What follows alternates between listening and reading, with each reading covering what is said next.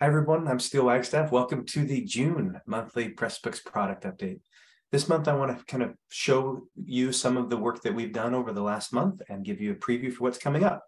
The first things I want to show you are some changes that we have made that we think are pretty exciting that impact what we call the API. Some of this will be a little bit technical and kind of for developers or programmers. But I will try to explain why these changes matter and how they do impact things that all of us rely on, like the cloning routine or like the directory. So the first thing I want to share is that in Pressbooks, we have what's called an API or an API for books in particular. The idea of an API is it's an application programming interface. And it's a way that internet applications can exchange information with other internet applications or with clients that use that application. And so one of its functions is to make programming tools interoperable with other programming tools. And we think this is part of our general commitment to not just supporting open publishing, but using open standards ourselves and supporting technical openness all the way through the stack. We have an API for books, and we expose a whole bunch of information about the public books that are published on our network that's available for anyone to read, consume, and interact with. Our API supports a bunch of operations like creating, reading, updating, and destroying, but usually the public API is usually used for reading. And we have a bunch of things that we've built that make use of this API. One of the things that we added was we added a whole bunch of new parameters and filtering capabilities to our books API endpoint.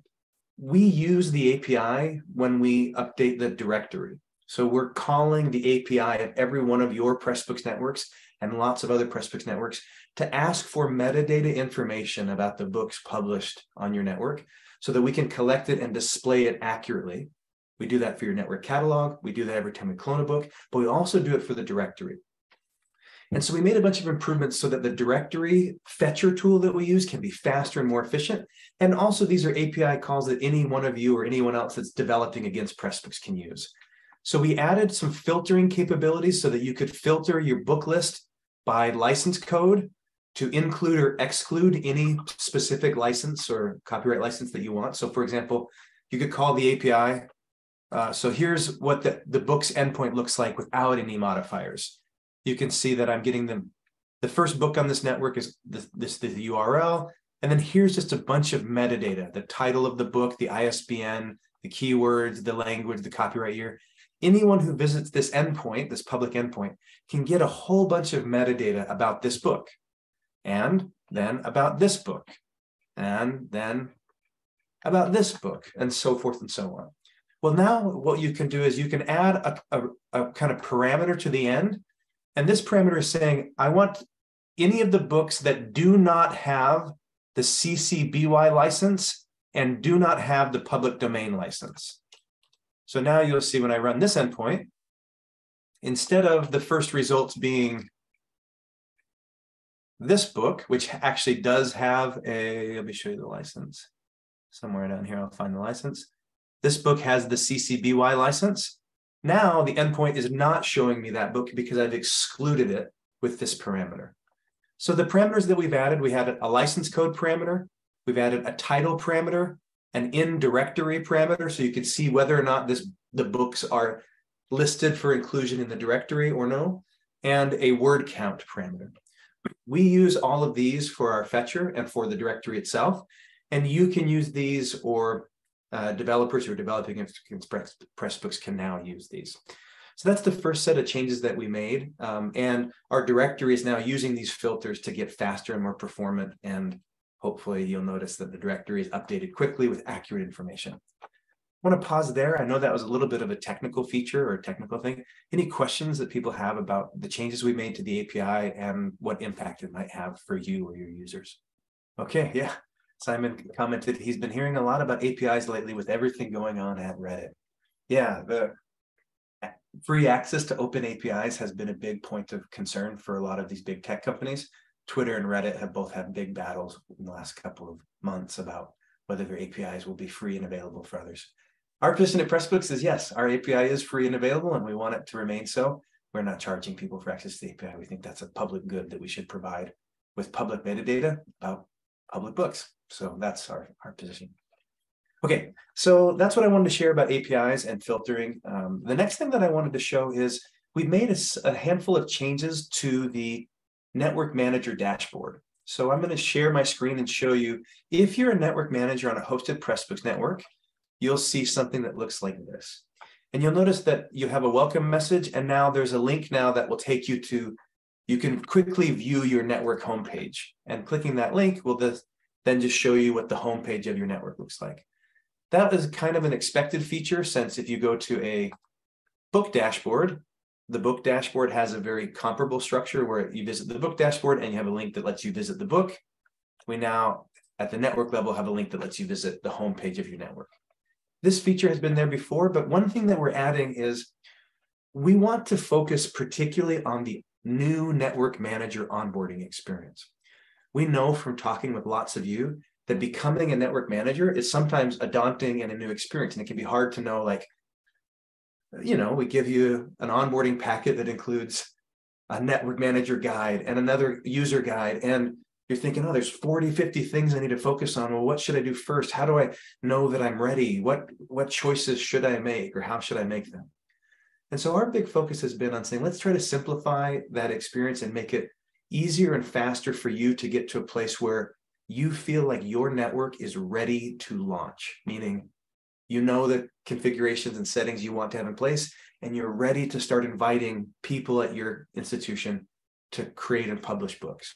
The faster we can get you there, the happier we think you'll be, and the sooner you'll be able to actually get Pressbooks into the hands of the people who want to use it. So to that end, we've developed what we call a ready to launch checklist for new network managers.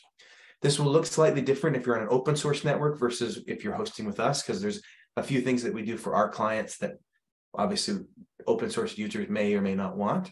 But in general, it's going to look like this. If your network is under, say, 6 months old and it's hosted by us, we'll display this ready to launch checklist. The first thing it will display for you is an option that says you want to brand your network, and it tells you what to do here. And then if you were to click this link, it would take you directly to the page where you can do the branding of your network. So that's here where you can add your logo, site title, tagline. You can adjust your colors, etc. Let's say I've already done that in this case. Then I can say, okay, great, I did that. I'm ready to check that off my checklist.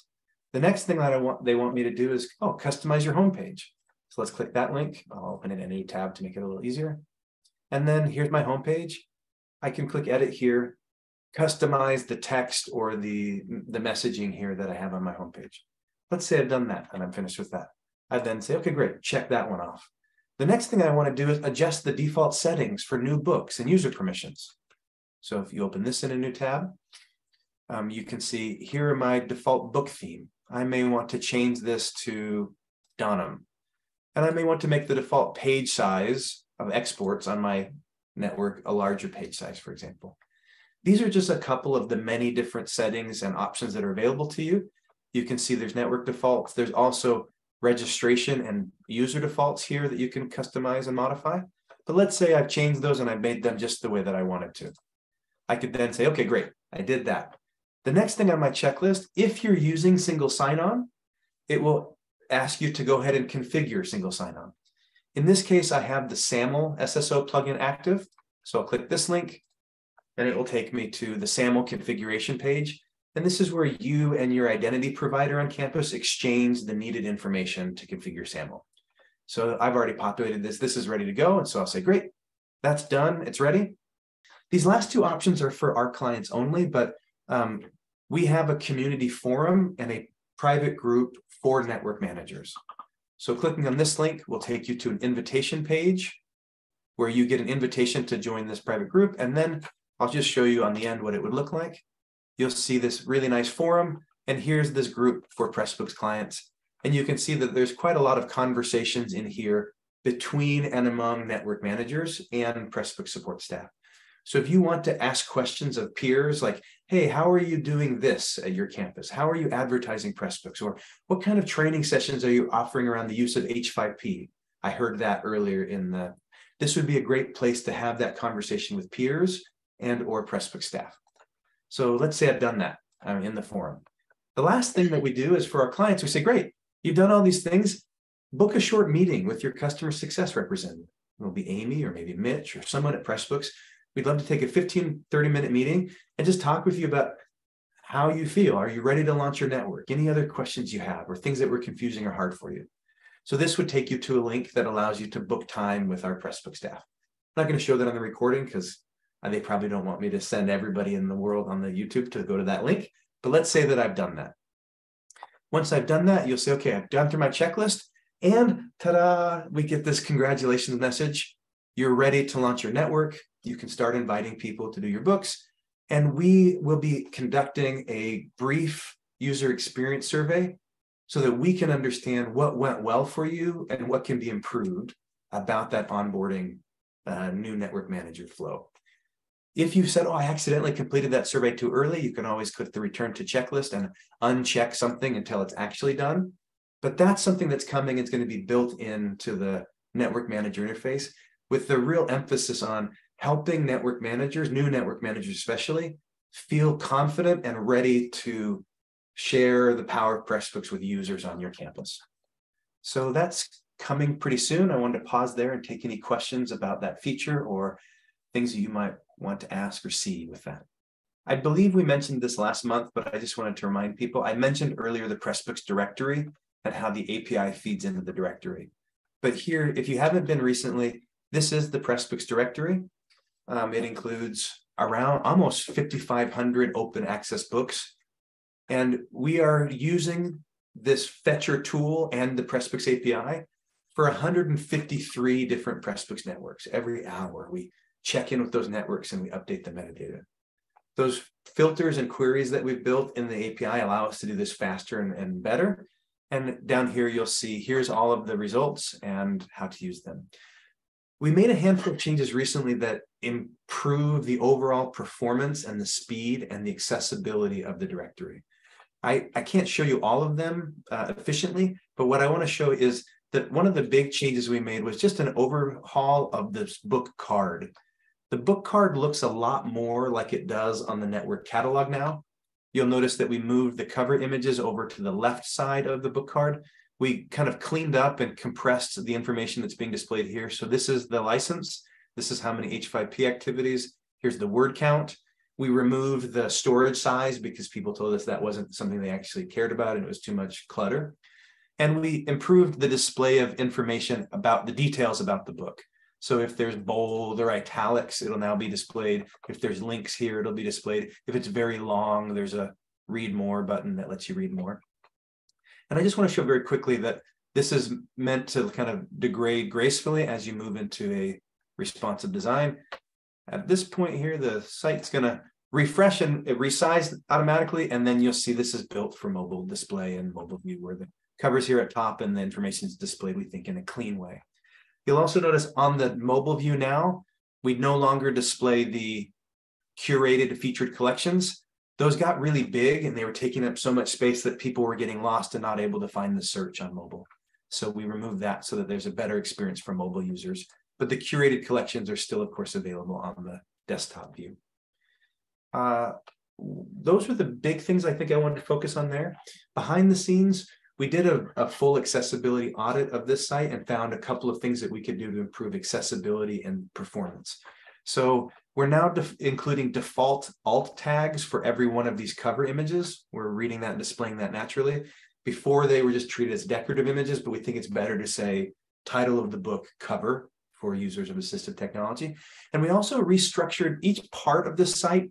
We use what are called ARIA labels to clearly describe and define each region of the page for users of assistive technology. And we made sure that the headings were used in a more consistent and logical manner so that if you're flowing with the screen reader, you're more able to navigate this page. So those were some changes we made under the hood to make this site more accessible and more performant, no matter what kind of device or what kind of technology you're using to access this site. I think that's important to be inclusive to everyone. So those are some things that we did with the directory. The next thing that I wanted to share is a little bit smaller, but it's still kind of helpful. For those of you who have been using the book editor, there was a change that we made at user request, actually, to help with the visual editor when you're using a certain kind of text box. So here I'm going to come into a chapter. Here's my, when you're using the visual editor in Pressbooks, you can add a bunch of pre-built components. Like, for example, oh, okay, I've got an exercises text box here.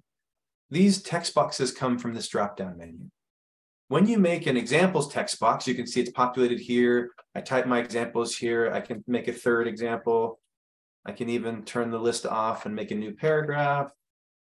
It works really nicely in the visual editor.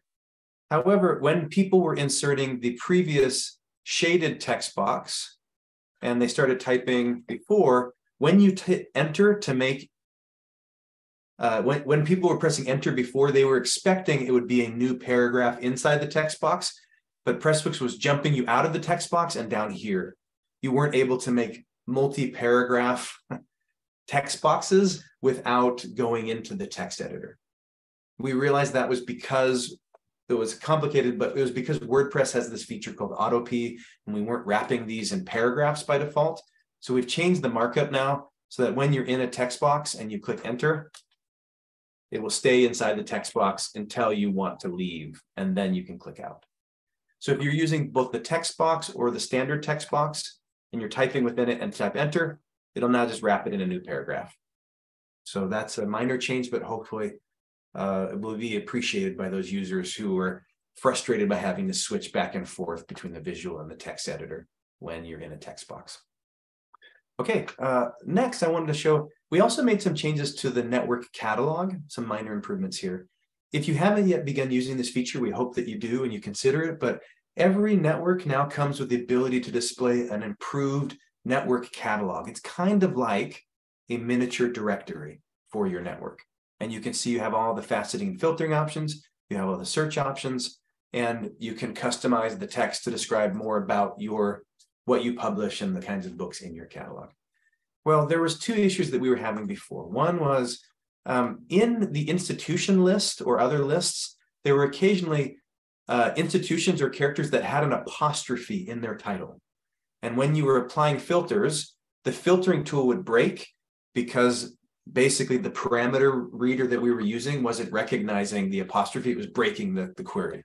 So we fixed the query and the routing URL. So now when you filter or facet filter with values that have apostrophes, everything works as expected and you can see that it's been filtered successfully. So that was one bug we fixed. Another bug is we now have given people the ability to set the catalog as their network homepage. So for example, Oregon State, when you visit their homepage, instead of displaying the landing page, they choose just to display their catalog as their network homepage. Well, we had a problem before because when you had set the homepage, the catalog as the homepage, we weren't allowing people to search as expected. So if I were to type the search query, you will now see that searching and filtering works like it does normally, even when you set the catalog to the homepage. There was a little conflict that was preventing that from working as expected. We fixed that bug. And now, if you set the catalog to your homepage, you can use all of the faceting search filters as expected. So those are a couple of fixes and changes we made to the network catalog to make it work a bit more smoothly for some of the edge cases we saw. Amy, do you need to do something special to turn on the new catalog? No, I don't think you do. In fact, let me double check and make sure that Open Oregon is using it. But this was one of those things we wanted to make a catalog that gives you your book covers. That was a long time wish list item for Open Oregon. And I'm sorry if we didn't circle back with you, but let me take a look. In fact, Amy, do you mind if I share your network on the live demo? Sure. Okay, great. This is one of my favorite Pressbooks networks. I will say, look at this beautiful landing page. Here, your homepage is actually displaying a little teaser preview of your new catalog. Ooh, looks good.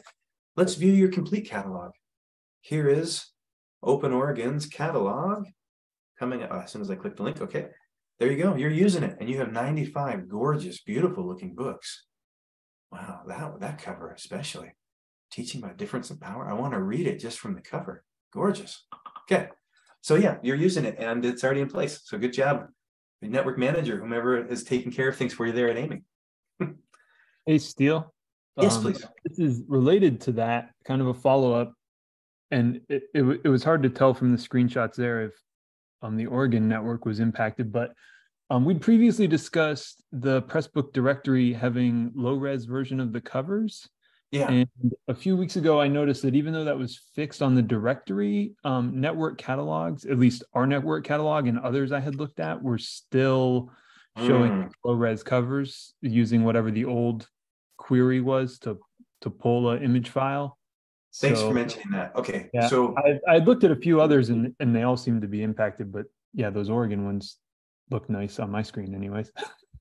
Okay, so you're saying the directory is looking good, but not your network catalog. Is that a Correct? good? Yeah, the network catalog is still showing just, those slightly pixelated off covers. Yeah, that probably has to do with the default resolution size we set for that. That should be a pretty quick fix. I wasn't aware of that. Thank you for bringing that to my attention. We'll try I'm guessing it's the same fix that was deployed to the directory, and it just okay, impacting some, maybe all networks. Thanks for bringing that up, Michael or Mike. That's for squares. Okay. Anybody else have questions or things they want to bring up about the catalog or any of the other things you've seen or heard so far? Okay. The last thing I want to mention, I'm not going to show anything or mention this, but I will mention it in case it's of interest or importance for people. So we have an open source single sign-on plugin that uses the SAML 2 protocol. This is like a pretty commonly used authentication and authorization protocol in higher education. Up until very recently, we required all of the default setting was when you send us claims and assertions, we require that you sign them and that you encrypt them.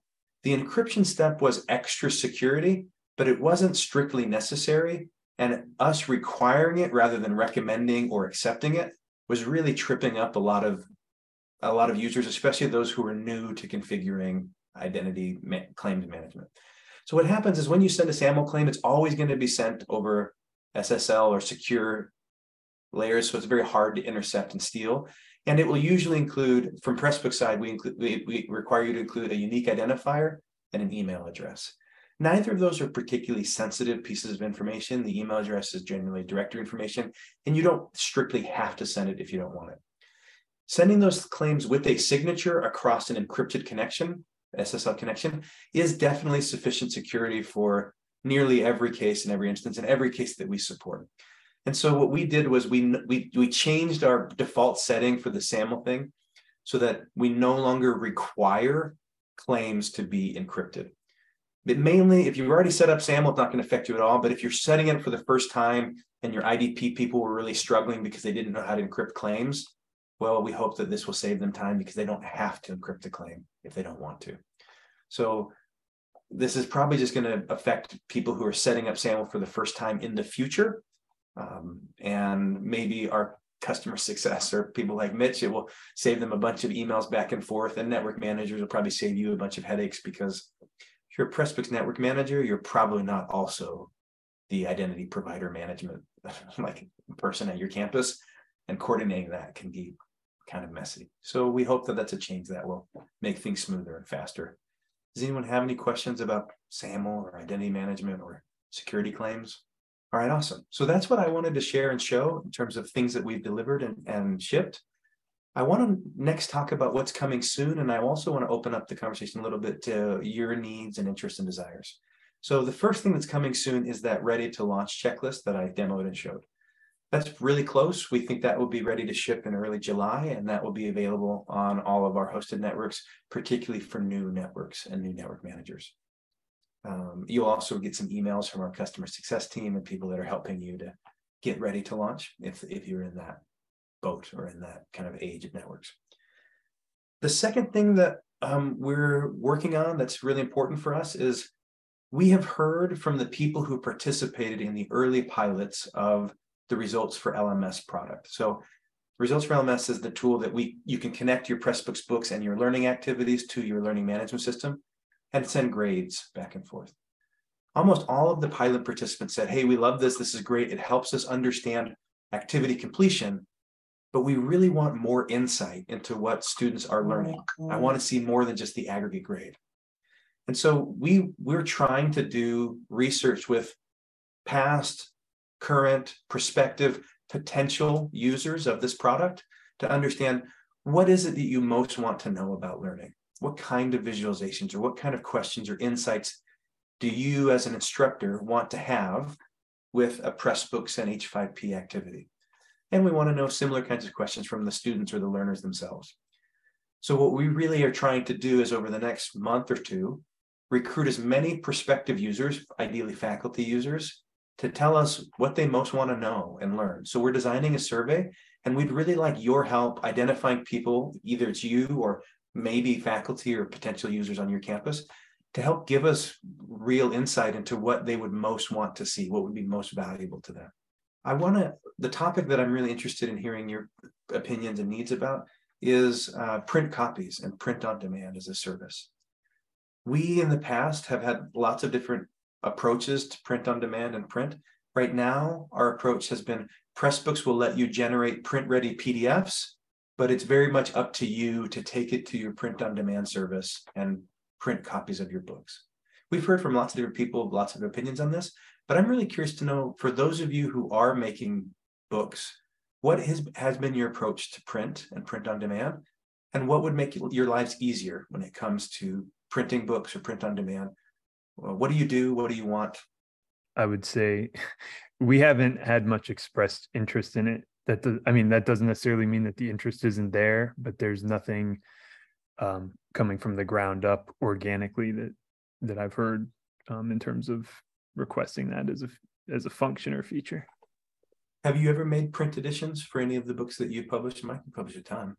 Maybe like almost a decade ago, we had a book that was simultaneously not a press book, but like an OER thing that was a kind of a course pack that was simultaneously digital and printed through the university's print service. But eventually, like, no one cared enough about the print anymore. It just didn't become a worthwhile endeavor. It was cost prohibitive, essentially, was what it boiled down to. That's always been our observation here, is that even if people prefer print, and I'll be honest, I prefer print. I've never read a single ebook from start to finish. But if it's free, they prefer free even more. They prefer free to a cost, no matter what the format is. Interesting. Okay. Amy, I know that you've done a lot at Open Oregon with print. You've done the petting zoo and other things. What's been your current approach to print and print? Yeah, well, we feel like print is an important option for accessibility, for digital divide issues, preferences, whatever. There's a lot of reasons that people might want print. And so when somebody says, ta-da, I'm done, I'll say, do you want us to set up a print copy in Lulu? And Lulu is sort of like the good enough solution for us right now, because they're the lowest cost and they know what open licenses are, and we can set the revenue to 0 so that the person buying the print copy is just paying for the print service. We're not, adding anything onto that. But can I ask, so you use Lulu. When you've set up a book for print on demand for Lulu, how do you let people know that there's a Lulu copy available? Do you list it? I put the link in the short and long description of the Pressbook metadata. The thing about Lulu is that, I've had some pushback, like, hey, they're underselling our print shop, which has staff who are union members, and that's why our labor costs are higher. I haven't been able to find anything out about Lulu's model and why they are the cheapest. And, I even heard that Hugh knows the person who founded Lulu and tried to reach out to Hugh for a connection. I just can't get a person at Lulu to explain why they're cheap. So that's the thing. And Lulu's setup wizard is quite clunky. It's not, like I said, it's kind of like the solution that's working the best for us for right now. But if something better came along, that would be nice too. So, and then the one other thing that I will mention is that we are working with a book designer and a theme developer because we want to have a 2-column layout for our 8.5 by 11 Yeah. And that, I mean, that's really exciting. This book designer, like, she's amazing. Her work is beautiful. So I'm excited to be able to share that theme eventually. Yeah, we are too. And I'm not quite sure when that'll be. Yeah. I'm sorry we weren't able to take that work on, but I'm glad we were able to connect with someone, and I've been following those emails with interest. I think it's going to look really nice when it's done. So cool, Amy. Thanks. Okay, others that have had thought about print or done things with print, Lauren or Kate, have either of you been working with print or thinking about print on demand? Yeah, I just shared in chat that I also don't see many people request it. Like instructors, when they ask me about print options, I just send them to lulu.com. But I think that's only been 2 people in the many years of supporting the network.